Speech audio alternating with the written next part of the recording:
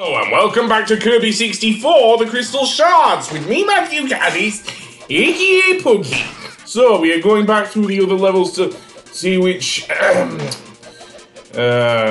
Crystal Shards we've missed. Excuse my pause there, and I've got something in my throat there.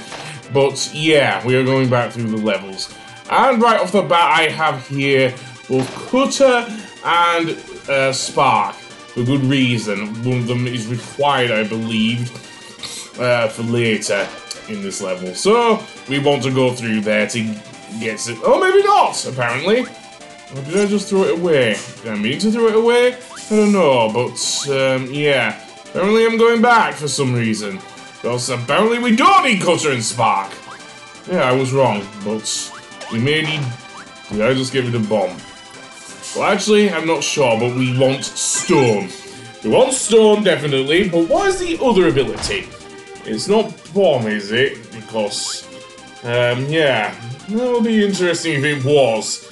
Again, I'm going through the level with the Kirby Dream Land 3 music, which, honestly, I don't mind at all. Seriously, it's probably one of my favorite songs from that game. So, yeah. Although smooth as crumbling platform, even with something like the thingy, it's hard. And there's another penguin. Don't know if I want the penguin. No, I do not. There you can see fire. Fire is the other ability we want to get this crystal shard. So yeah, moving left and right, inhale it, and there we go.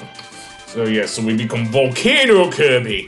So with that said, what I want to do is firstly get up to the boss, because these smaller crabs will regenerate, of course. So yeah, and be wary of the thing there.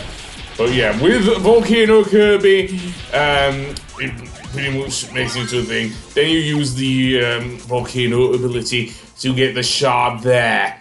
The next one is in the beach level on Aqua Star, and let's see then. So, I'll get rid of that, but I don't want that anymore. I think the one I found was in the area that was deep within that rocky area. So yeah, that's a bit further on in the level where the shard is that I'm missing. So yeah, at least the one I know I'm missing anyway, but I will have to go through a fair bit of level to get to it, but yeah, that's where it is. Stupid Antline is still stupid. Seriously. Although Kirby cannot... I'm not sure if Kirby can defeat him. If he did, it would probably require something like Ice Kirby. Anyway, that being said, let's go through here. Get rid of the enemies there. And, indeed, one more thing. And more shot swords, of course, in 3D. Very annoying. So inhale you and spit you out, because honestly I don't want you. Inhale you and get nothing at all. Okay, so apparently inhaling the Bronto burst makes you fly upwards. So do I want Cutter? Well, I'm gonna get it for now. I'm gonna say that now. I'm gonna get it for now because the boomerang is very helpful. More so than in Kirby Superstar, actually, in my opinion. Seriously, this is where I think the Cutter ability really shines in Kirby 64. Of course, Kirby uses it like a boomerang, more so than in the thing in Kirby Superstar. He just used it like well, a knife or something, as if he were trying to slice bread or something. Well, I don't want to go any further than that because various things. Okay, so we have some fish here. So I do actually want that to use the fish, because getting these green fish will give us the bomb ability. So yeah, so inhale that, and yes, Kirby can inhale underwater in Kirby 64. So yeah, so we're getting Ninja Kirby here. So, well, the equivalent of Ninja Kirby. I'm guessing it's not as good as in Superstar, but yeah, that's all I can think of in being a ninja. So Ninja Kirby it shall be, because we don't have that equivalent in that in this game. So yeah, so if we go up here into the rocky formation and head downwards, we want to head to the left here to this rocky formation and use shurikens to destroy the rock and get the crystal shard that way. And there we go! Fairly easy. I think there is one more I missed. Oh, no, I was wrong. I was wrong, so let's go to the next one, which is in the underwater level, I believe. Oh, no, I'm wrong again. There's one more crystal shard that I am missing here in Kirby 64. So, yeah. I will head to the right, and there's King Dedede willing to launch us into the air with his giant mallet, and that will land us near the, where the Noddies are coming down. Again, why Noddy, I don't know, but I'm not sure if I need a copy ability for this next one, but we'll see. So, let's see. We do not want, Cutterfish? Do we want Cutterfish? I'm not sure.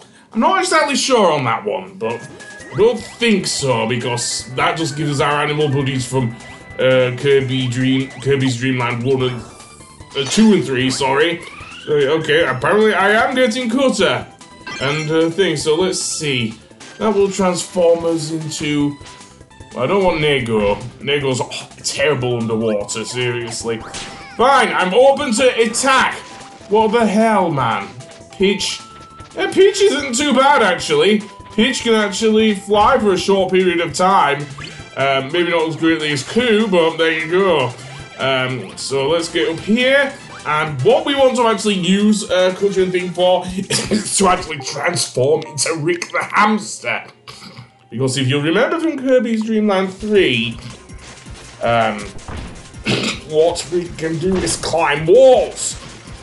And indeed it is his most useful ability, actually. So now I want to head down here, and then swim through there. Both through using Cutter and Stone. There's a one up there as well. But you can only bust there with Cutter and Stone. So let's see what... that was Coo.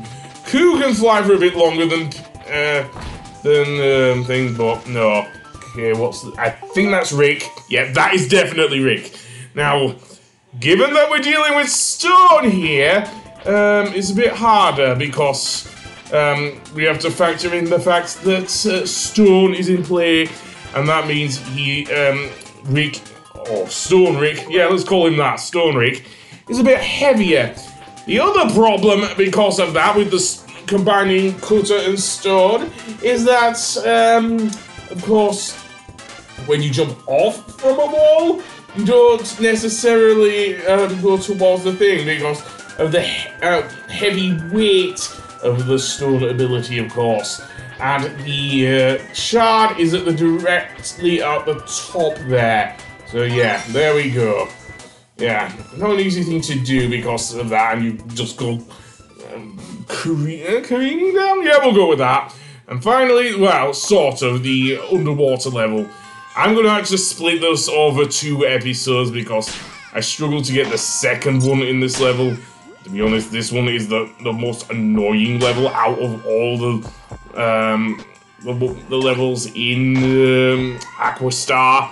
Seriously, I hate this level. Not for the fish and everything, not because of the red fish, but because of the currents and everything and how hard it is to dodge and everything. But never mind. Okay, where are you going? I don't want that fishy.